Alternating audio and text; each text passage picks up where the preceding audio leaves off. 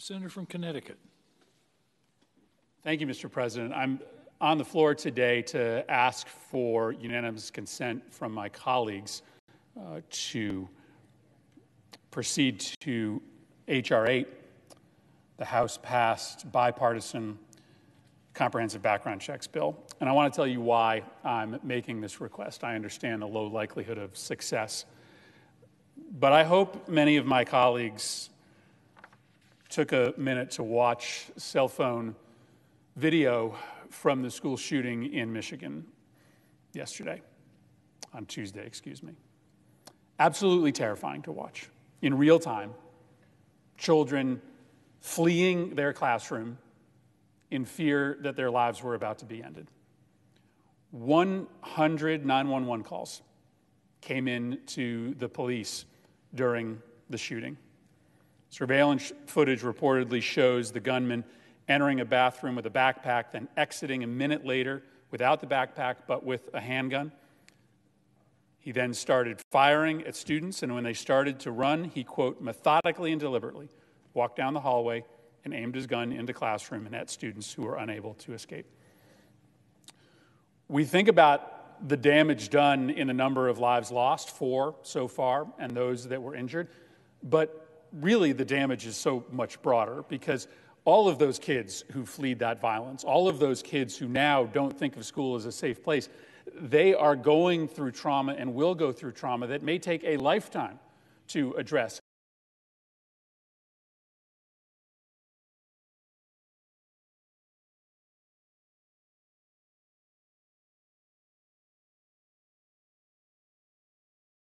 Feel school is a safe place any longer, who don't think their neighborhoods are a safe place any longer, who grow up in parts of this country in which everyday gun violence is routine. They don't believe they'll live past the age of 25. The damage happening across this country is acute, it is real, it is pervasive. This is an epidemic of gun violence that exists in the United States and nowhere else. The risk, though, is that this country thinks about gun violence only when there is a mass shooting or only when there is a shooting at a school. On Tuesday, the same day that the country was captivated by these terrifying images out of Oxford High School, in Taylor, Texas, 4 bodies were found at a home in that town after an apparent murder-suicide. Police said that Anthony Davis, 57-year-old, shot and killed his wife, his wife's stepchild, and the stepchild's romantic acquaintance. 4 people dead in Taylor, Texas. Nobody knows about that nationally. Nobody knows about the other 50 to 100 people who died of gun violence on Tuesday. This happens every single day in this country at a rate 10 times higher than any other country in the high-income world. It only happens in the United States of America, and we let it happen as a body. We let it happen as a body because it is not that we are unlucky in the United States. This is a policy choice that we make. And let's be honest, the reason that we can't get anything done in the Senate is not because there is a disagreement amongst our constituents about what to do. Our constituents, Republicans and Democrats, support measures like universal background checks. In fact, there's almost nothing in the political world that enjoys such high support as universal background checks. 80, 90% of Americans, the majority of Republicans, Democrats, gun owners, non-gun owners, support universal background checks. But we can't get it done because it seems as if many of my colleagues here care more about the health of the gun industry and their profits than they do about the health of our kids. Gun industry profits are being put ahead of the safety of my children, of our children. Shooting after shooting, Republicans in this body have refused to do anything meaningful that would reduce this pace of carnage, both in our schools but on the streets of America. And as I said, it's not as if we don't know what the answer is. Let me give you a remarkable statistic. So in 2020, we saw a pretty substantial increase in violent crime all across the country. That increase was about 5%, and a lot of that was gun crime. Gun crime went up by 25%. during 2020. But let's break down that number between the states that have universal background checks and the states that don't have universal background checks. 5% overall increase in violent crime in the United States. But in 2020, in states that did not have and don't have universal background checks, meaning a criminal can get a gun at a gun show or online without any background check. In those states, violent crime went up 8%, higher than the national average. What about the states like Connecticut that have universal background checks, where we make sure everybody gets a background check before they buy a gun? In those states, violent crime went up in 2020 by less than 1%. That's pretty stunning. On a percentage basis, violent crime goes up by 8 times the level in states without universal background checks as in states with universal background checks. And I can just run through the litany of studies that show the difference in murder rates and gun crime between states that have universal background checks and those that don't. One of the most recent studies from 2019, a Harvard study, shows a 15% difference. Now, that's surprising because no matter how strong Connecticut's background checks law is, states that don't have background checks end up allowing people to buy guns there, and they come into Connecticut. So until we have a national requirement that everybody go through a background check before, at the very least, they buy a gun in a commercial sale, then there's nothing that Connecticut can do to make itself completely immune to the epidemic of illegal guns. So that's why we're on the floor today, myself, Senator Blumenthal, and Senator Durbin, to ask our colleagues to pass into law a bipartisan piece of legislation that has already passed the House of Representatives. This is a bill that would expand background checks to all sales in this country, with certain exceptions for transfers between immediate family members. This is a bill, as I mentioned, that is supported by the vast majority of Americans, one of the most popular policy proposals that exists in this country today, and it will save lives. I mentioned the shooting in Texas because one of the critiques of this proposal often is, well, it wouldn't have stopped the last mass shooting. I don't claim that this proposal nor any other proposal to change the nation's gun laws will have an effect on every single shooting, but the data is the data, the statistics are the statistics, and this proposal is the most impactful when a state takes it. Universal background checks save lives, decreases gun violence, decreases violent crime. And the loss of life when it's a shooting on the streets of New Haven, one person being shot, that is just as shattering to the lives of the people who love that victim as is a mass shooting. And so I am hopeful that the Senate will make the decision today to pass this bill into law. I understand the chances are slim to none that this unanimous consent request will be adopted, but I am at my wit's end. I'm at my wit's end. And so I'm prepared to use whatever means I have as an individual senator to come down here and try to press this case forward. So I will ask at this point, knowing the senator from Iowa is on the floor, as if in legislative session, I would request unanimous consent that the Senate proceed to the immediate consideration of H.R. 8, the Bipartisan Background Checks Act of 2021, which was received from the House. Further, that the bill be considered read a third time and passed, and that the motion to reconsider be considered made and laid upon the table with no intervening action or debate. Is there objection? Mr. President. The senator from Iowa. Reserving the right to object, and I'd like to give some remarks. I want to start off with a process question to all 100 senators. Obviously, this is an important issue with a lot of people. Democrats control every committee in this body, and this bill is being offered when it could be brought up in the committee under regular order because they control the agendas of, in this case, the Judiciary Committee. So why hasn't that come up? Then I would remind people in 2013 that we actually had a vote on a Grassley Cruz amendment that got the most votes so far of any gun issues in, I think, the year 2013. So now let's get to the issue that was brought up today by the senator from Connecticut. And let me say that we've got to have real regard for the position he takes because of the tragedy that happened in his state in 2012. Nobody's going to justify that, or if they did, they would be crazy for trying to say that something bad like that happened, that it's not a crisis for everybody. So let me start off by saying, in regard to what happened in Michigan, the senseless tragedy that we saw in that state should not have happened. The shooter, as we've been told, killed 4 and injured others in a shocking act of violence. I cannot imagine what those families of victims are going through, because I guess you'd have to go through it to try to get their feeling about it. You see it expressed on television, but it doesn't make the same impact on the people that are listening that makes on the family of the victims. Difficult topics require across the aisle conversations, particularly when you have to have 60 votes to get anything done in this body.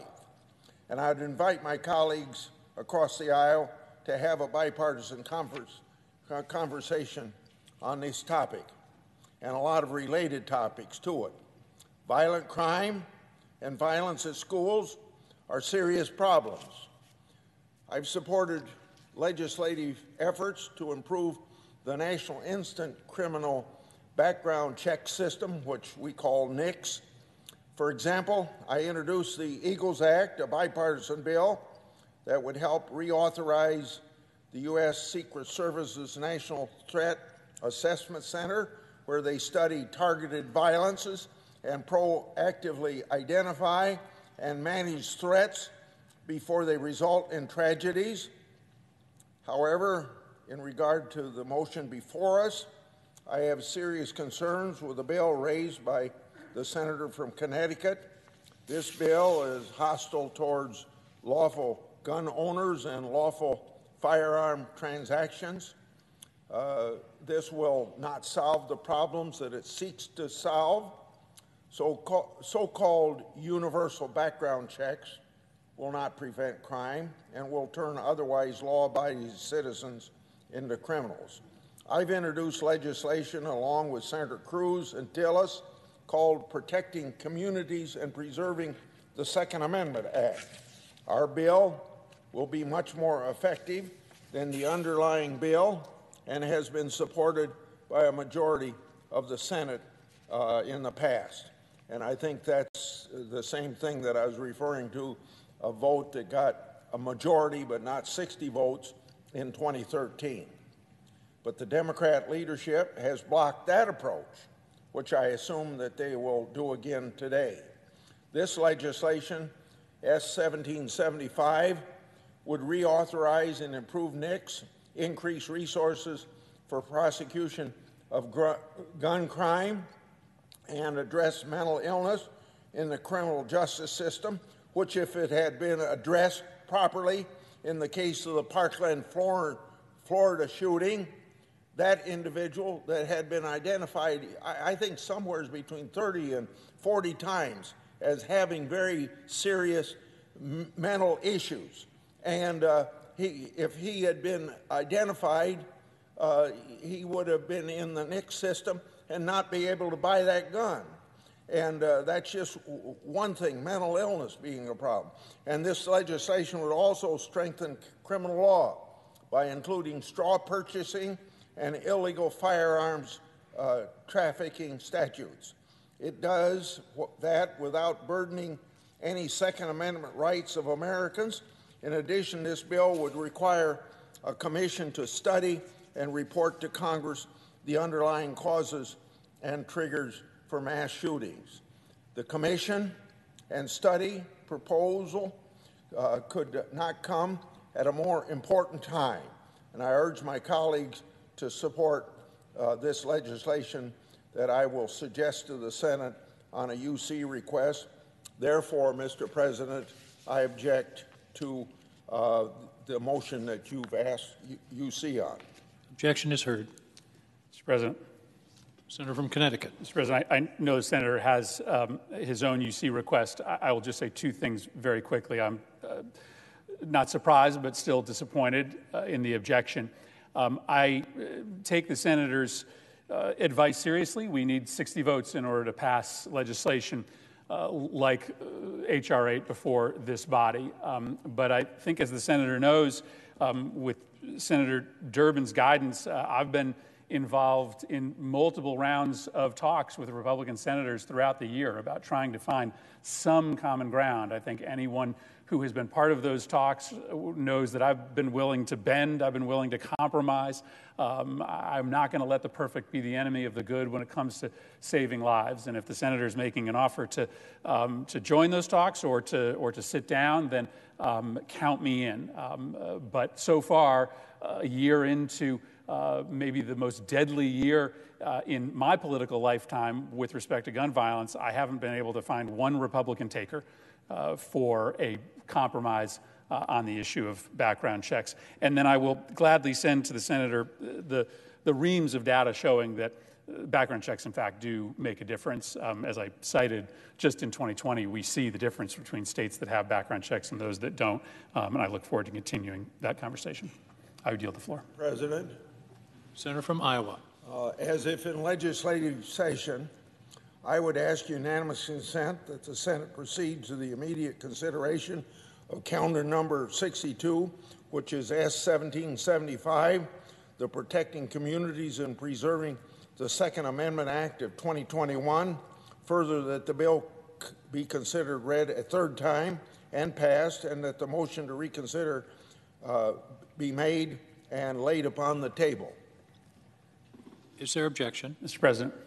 Senator from Connecticut. Reserving the right to object, let me concede that there are some laudable pieces to this legislation. It's not new to the body, as Senator Grassley mentioned. This is something that has received a vote. But in large part, it is a massive contraction of the universal background check system rather than what Americans support, which is an expansion of the background check system. And let me give you just two examples. In this legislation, there would be a change in law made such that for individuals who are subject to psychiatric confinement, the minute they leave that confinement, they get their gun rights restored. That's not the existing law. The existing law says that if you are so mentally ill that you have had to be inpatient, you don't get those gun rights restored unless you petition. Second, this bill would say that for individuals who have been judged mentally incompetent, this is a regulatory term, not my term, but for individuals who have been determined mentally incompetent by a federal government agency, they would have their gun rights restored. Right now, those individuals are not allowed to possess guns, but they would under this proposal. So this amendment, while it has some, I think, important pieces to it, in large part is a pretty massive contraction of the number of background checks that would be done in this country. And for that reason, I would object. Objection is heard. I made the request, so there isn't any objection, so my bill passes. No, objection was heard. He did object. Objection is heard. Before I give up the floor, I'd like to suggest that we could start sitting down with the senator from Connecticut and a lot of other senators that are interested in this issue, both on the Republican side and the Democrat side, with the legislation that I've suggested. The other thing I'd like to comment on, just to clarify, the senator's statement about the recapture of gun rights under our bill, he's right, but you got to look at why those Second Amendment rights were taken away in the first place. And I think it's the same principle. It applies to people that have gone through the Social Security system and the people that have gone through the VA system. That as simple as a little thing that you've got to have a third party handle your finances for your family or whatever finances you are. You got to have a third party to do it. That name gets put in the NIC system. And it shouldn't be there just because you can't handle your finances. That's got nothing to do that you ought to be denied your Second Amendment rights. And so our legislation provides a process to make sure that the due process of the Second Amendment rights that have been denied can be recaptured so they can have the Bill of Rights as was intended. I yield the floor. Mr. President. Senator from Connecticut. Thanks, Mr. President. I wish I could end this exchange on a hopeful note. I've come here so many times wishing that an exchange like this one could lead to progress, and we've offered again and again and again. The senator from Connecticut on background checks, myself on red flag or emergency risk orders, on Ethan's Law with safe storage, on a myriad of proposals to sit down with our colleagues and engage in the kind of constructive and positive dialogue that Senator Grassley has suggested, and they've yielded nothing. And the reason they've yielded nothing is essentially that, unfortunately, our Republican colleagues remain in the grip of a lobby, the gun lobby, which is waning in its impact across the country, but still maintains its grip in this chamber. That's the grip we need to break. That's the grip that will be broken through the democratic process if the American people have their way. And the American people are changing in their view. In fact, there is now a political movement. It is composed of the young people, March for Our Lives, who suffered in Parkland, Florida, when they saw the same kind of shooting and suffered the same kind of trauma that those students did in Oakland County, Michigan. And again and again and again, this tragedy has been repeated in schools across our country. We are here again in grief and sorrow for the lives taken by gun violence needlessly and violently. 4 young people, Madison Baldwin, 17, Justin Schilling, 17, Hannah St. Juliana, 14, Tate Meyer, 16, shot multiple times, as my colleague from Connecticut has described it in that video, among many others trying to escape. 6 other students and a teacher were injured, and their community is reeling from this horror, a horror of blood and flesh and lives cut short forever.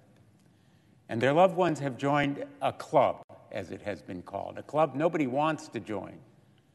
Nobody wants to be admitted. In just 12 days from now, it will be the 9th anniversary of a tragedy whose survivors joined that club, the families of the Sandy Hook children, 20 beautiful, innocent children, and 6 dedicated, courageous educators at Sandy Hook Elementary School in Newtown, Connecticut. And whenever I talk about this subject in this chamber, I see them in the gallery. I see them in the gallery on the day that we failed. We failed by just a handful of votes to reach the 60 that we needed to pass a background check proposal. And one of them shouted, "Shame. Shame." And it was shameful and disgraceful that we failed to act on that day. Think of how many lives we could have saved. You know, in this body, we talk endlessly. And sometimes we act in a way that can affect real lives and real people. We could have saved real lives and real people on that day. Not all the lives lost to gun violence, the tens of thousands who have perished since then, but some of them. When you save one life, you save the world, is an adage in my faith. We had it within our grasp to save lives and to help save the world. But we failed then, and again today, we failed, even with the impetus of that horror in our minds and before us, played again and again.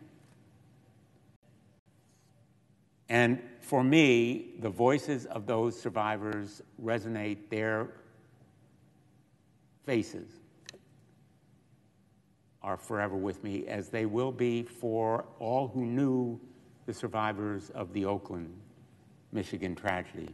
They've become friends. They have become almost members of my family. And they relive their own tragedy when they see what happened in these shootings. And the trauma affects not just in that school on Tuesday. It affects children everywhere. Somebody said to me the other day, you know, the 3 best words in the English language these days, back to normal. We want to go back to normal. After a year and a half of the pandemic, we want to go back to normal, could put kids back in school, put teachers back in the classroom, back to normal. We are back to normal in gun violence. In fact, we are worse than normal. We are back to normal with school shootings because kids are back in school. But the rate of gun violence has, if anything, explosively increased. This normal cannot be normalized. It cannot be made the new normal. The banality of evil cannot be taken for granted. The shame that that vote 9 years ago brought to this body is a stain that will forever haunt us and haunts us evermore when we fail, as we did today, to provide real action. And there isn't any panacea. My colleague from Connecticut is absolutely right. No single proposal is the solution. And there are others that we've advanced and tried to make a matter of bipartisan support. Senator Graham and I have worked on a red flag or emergency risk protection order statute that separates people from guns when they are dangerous to themselves or others, separates them when they are under a protective order and they buy those guns, or when a family member knows they're about to commit or take their own lives, not to mention other people's lives. More than half of all the gun deaths in this country are suicide. We can save those lives. A large number of these deaths occur when children are playing with guns in their own homes because the guns have been unsafely stored. Ethan Song was killed in Connecticut because a parent failed to safely store a gun. Ethan's law requiring safe storage would save lives. holding manufacturers accountable and depriving them of the sweetheart deal that led to PLACA, giving them immunity from any legal accountability. Reversing that immunity would help to save lives in repealing PLACA. There are more than one proposal that we need to seriously consider if we're going to have the kind of dialogue that my colleague, Senator Grassley, suggested. But the simple fact is, the House of Representatives did its job back in March when it passed that bipartisan legislation to expand background checks. We're trying to do our job today, seeking unanimous consent from our colleagues to move forward on H.R. 8. And there is no rational explanation, none, when the vast majority of American people, gun owners, as well as NRA members, all backgrounds, all walks of life, all geographic areas, all demographic areas, support this measure. So, back to normal. We're back to normal. We cannot tolerate this normal. And as we approach that 9th anniversary of the Sandy Hook Elementary School shooting, and I recall that bleak day in December when we gathered at a firehouse with parents who were waiting to find out, waiting to know whether their children were still alive. No matter what the ages of our children, I have 4, we can relive that moment in our own minds, in our own hearts. And we can see in this gallery those parents who came to speak truth to us, speak truth to power, and who will call us to account. The American people should call us to account for our failure to act today, our complicity in those deaths. This Congress is complicit. The members who vote against these measures are complicit in the tragedies that follow. Thank you, Mr. President. I yield the floor.